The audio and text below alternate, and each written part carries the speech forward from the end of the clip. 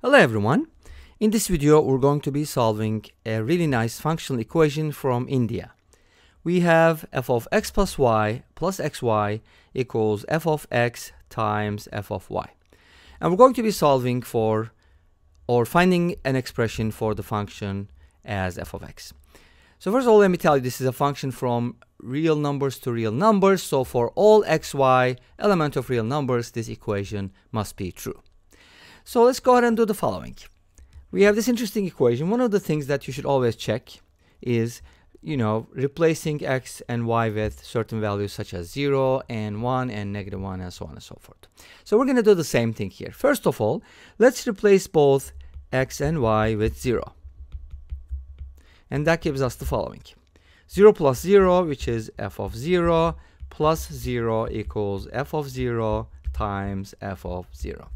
F of 0 plus 0 is the same as f of 0 because 0 is the identity for addition, and f of 0 multiplied by itself just gives us f of 0 squared. Now, how do you solve this kind of equation? Well, first of all, notice that f of 0 is a constant, so let's go ahead and call it c. So, and we get something like c squared equals c. Hopefully you see what I see here.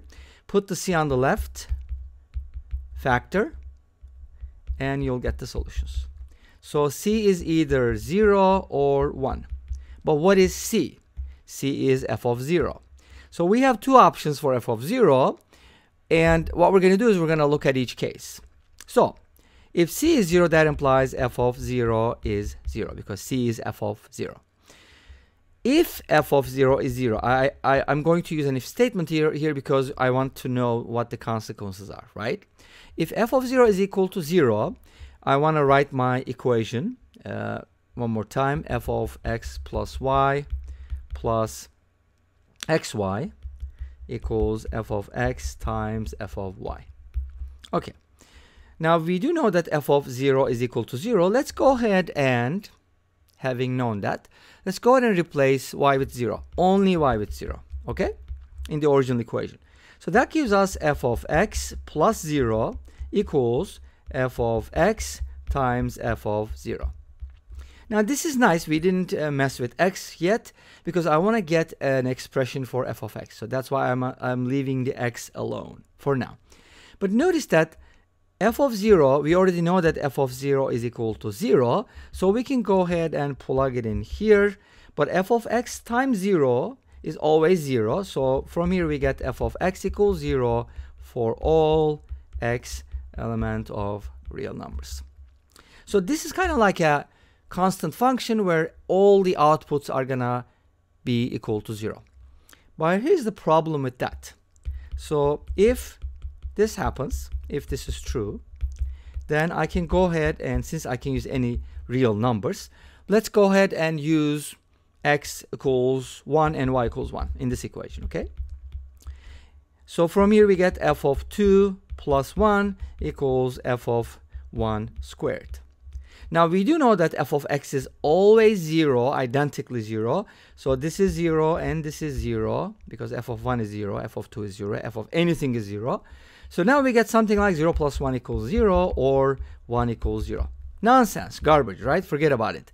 This means assuming f of 0 equals 0 lead us to a contradiction. Therefore, proof by contradiction, this can't be happening. So f of 0 does not equal 0, we know that.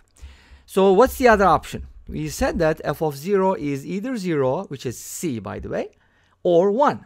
So now we gotta use the second option since the first option failed. c equals 1. This means f of 0 equals 1, and let's proceed with that. So suppose f of 0 equals 1.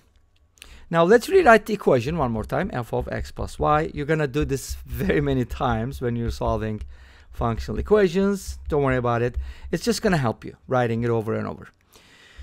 So if f of 0 is equal to 1, what can I do? Okay, I want to replace x with something. Okay, how about 1 and -1?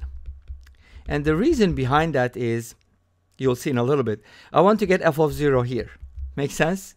Good. So when you replace x and y with opposite values, you get f of 0 minus 1 equals f of 1 times f of negative 1. This is nice because not only you're getting f of 0 on the left hand side, but also f of 0 being equal to 1 gives you a 0 on the left hand side, because if f of 0 is equal to 1, f of 0 minus 1 equals 1 minus 1, and that is equal to 0. Make sense? Hopefully it does. So this is equal to 0. 0 equals f of 1 times f of negative 1. Awesome. This is really nice because having a product equal to 0 is super duper nice, because then any of these factors can be 0. I'm not saying both have to be, but at least one of them has to be 0, which is nice. If the product was equal to 2 or 1, unless you're looking for integer values, you wouldn't really get anything helpful. Anyway, so we got this equation. What does that mean? If this doesn't make sense to you, I'm gonna kind of flip the equation and write it like this. So hopefully this makes more sense, because we're kind of used to reading from left to right. Obviously some languages we read from right to left, or sometimes upside down, but in general, and at least for the English language, right, we read from left to right. So this is easier to interpret. Anyways, we have a product that's 0. We have to consider two cases. This means either f of 1 is 0 or f of negative 1 is 0. And or includes both. Okay? If f of 1 is 0. Okay, let's start with the first one. First case. This is first case, this is second case. If f of 1 is equal to 0, here's what I'm going to do. I'm going to rewrite my original equation, f of x plus y. I told you we were going to keep writing this, right? Equals f of x, f of y. I know that f of 1 is equal to 0. Let's go ahead and replace y with 1. Okay? Just y with 1. Why is that helpful? You'll see in a little bit. That's going to give you f of 1 here, and that is 0, so that's going to be good.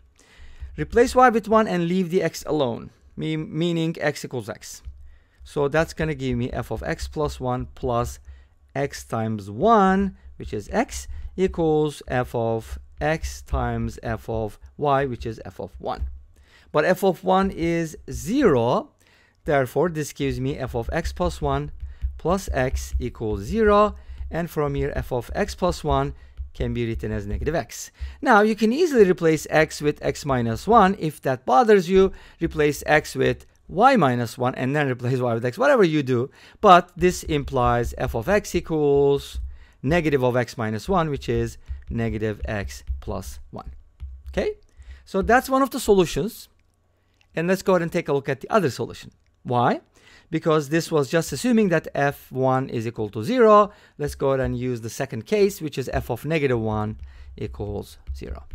If f of negative 1 is equal to 0, then you get the following. Let's rewrite the equation one more time. Isn't that fun? You just keep writing it. Okay. Now I'm going to replace, last time remember, now this should also help you. We replaced y with 1 and we got something helpful because we used f of 1 being 0. Now what do you think we're going to do? We're going to replace y with negative 1. Obviously, right? That should be kind of obvious. So this should give us f of x minus 1. X times negative 1 is minus x equals f of x times f of y, which is f of negative 1. But we know that f of negative 1 is 0 because we assumed it. If f of negative 1 is 0, if this is 0, then the right hand side will be 0, the left hand side will be 0, and then from here we get f of x minus 1 equals x. If you replace x with x plus 1, you get f of x equals x plus 1 as the second solution. What was the first one? Negative x plus 1. The second one is x plus 1. So we have two solutions for this functional equation. These are all the solutions because we considered all the cases. And this brings us to the end of this video. Thank you for watching. I hope you enjoyed it. Please let me know. Don't forget to comment, like, and subscribe. I'll see you next time with another video. Until then, be safe, take care, and bye-bye.